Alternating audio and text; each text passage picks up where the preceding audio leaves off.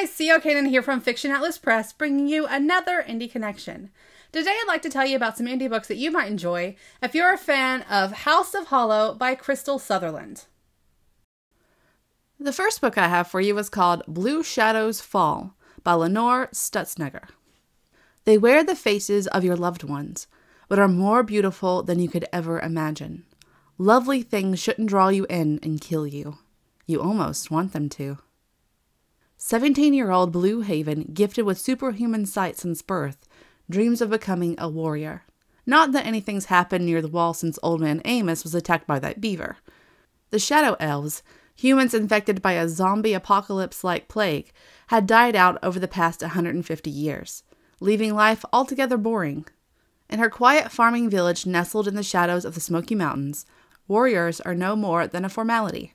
But Blue's unique sight is beginning to show her some troubling things. A suspicious green-eyed outsider. A strikingly beautiful shadow elf. These visions can't be real, because if they are, that means everyone's been wrong. Dead wrong. They are not the last survivors in the world, and they aren't prepared for the reality Blue's eyes are showing her.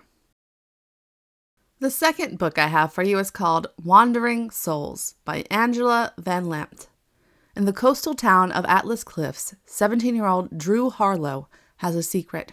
She can see the dead. She's always seen them, and they've always left her alone. Until now. Drew's final year of high school should have been fun.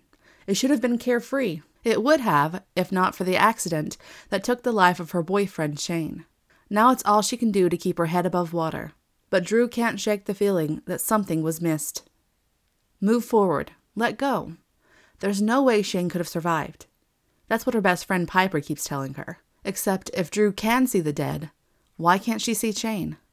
Drew embarks on a mission to uncover the secrets of Neptune Point, the scene of Shane's accident. As she digs into the mystery, she exposes unexpected darkness that has been buried for too long. But someone doesn't want the truth to come out, and they will protect it at all costs, even if that means silencing Drew. She cannot turn back now. Choosing to ignore what is in front of her is no longer an option. The third book I have for you is called Changeling by Matt Wesolowski. A missing child, a family in denial, 6 witnesses, 6 stories. Which one is true? On Christmas Eve in 1988, 7-year-old Alfie Marsden vanished in the dark Wentshire Forest past when his father Sorrel stopped the car to investigate a mysterious knocking sound. No trace of the child nor his remains have ever been found. Alfie Marsden was declared officially dead in 1995. Elusive online journalist Scott King, whose 6 Stories podcasts have become an internet sensation, investigates the disappearance, interviewing 6 witnesses, including Sorrel and his ex-partner, to try to find out what really happened that fateful night.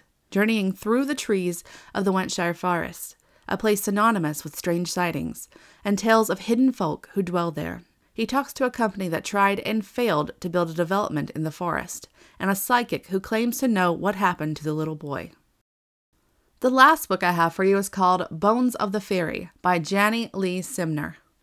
The war between humanity and fairy devastated both sides, or so 15-year-old Liza has been told. Nothing has ever been seen or heard from the fairies since, and Liza's world bears the scars of its encounter with magic. Corn resists being harvested, dandelions have thorns. Trees move with sinister intention, and the town Liza calls home is surrounded by a forest that threatens to harm all those who wander into it. Still, Liza feels safe. Her father is strong and has protected their town by laying down strict rules. Among them, any trace of magic must be destroyed, no matter where it is found. Then, Liza's sister is born with fairy pale hair, clear as glass, and Liza's father leaves the baby on a hillside to die.